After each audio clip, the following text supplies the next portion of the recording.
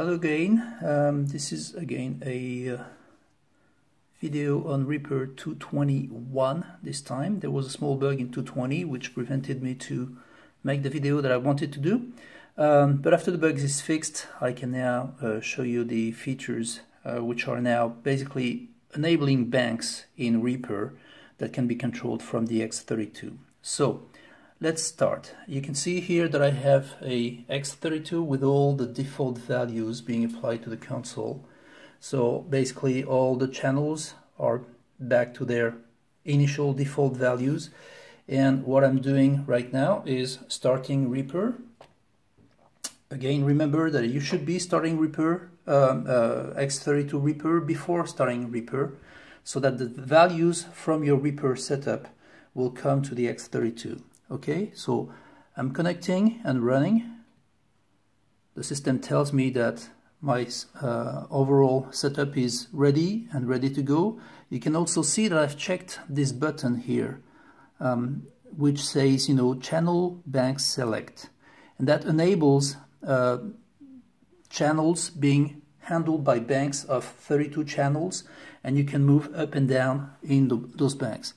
So let's start Reaper, and I have set up a template which has 64 Reaper tracks, okay, and those tracks are going to be reflected in the X32.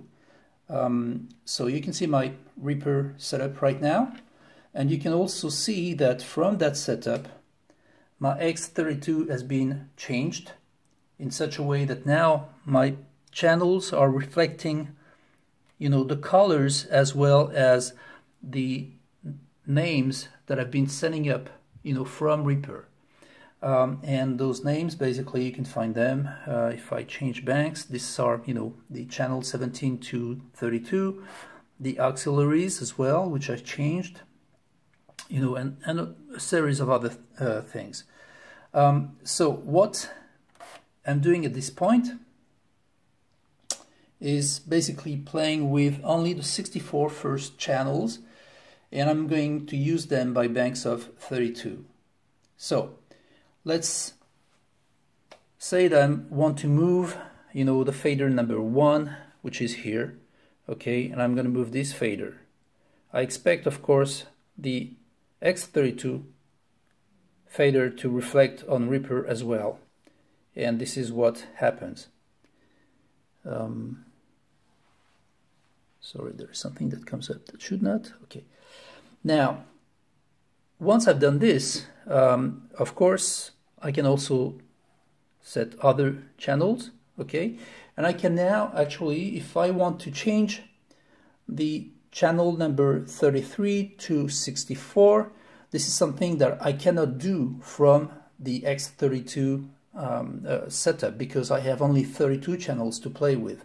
But with this version of the program, I can actually go here and play with those two buttons here, which are buttons 9 and 10, which I can use for bank up and bank down.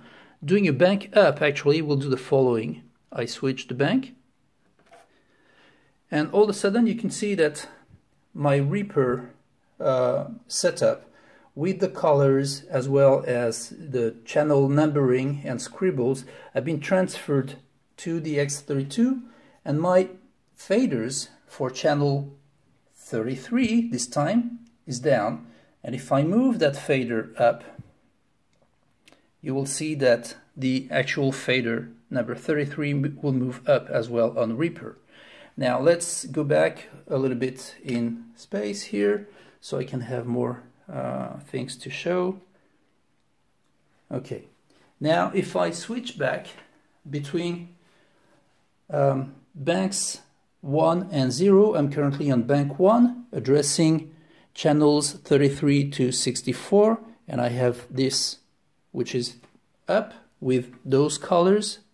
Okay, if I switch back to bank number 0 by pressing on button 10, the following will happen.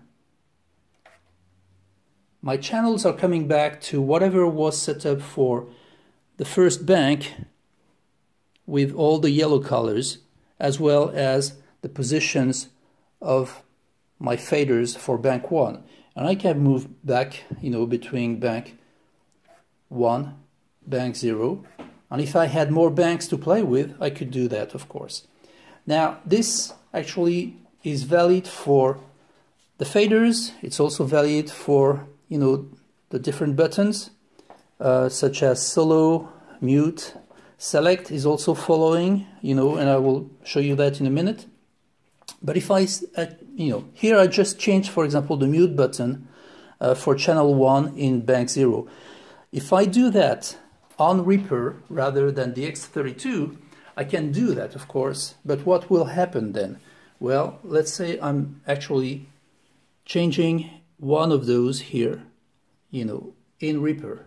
So my channel number 34 in Reaper is now on mute.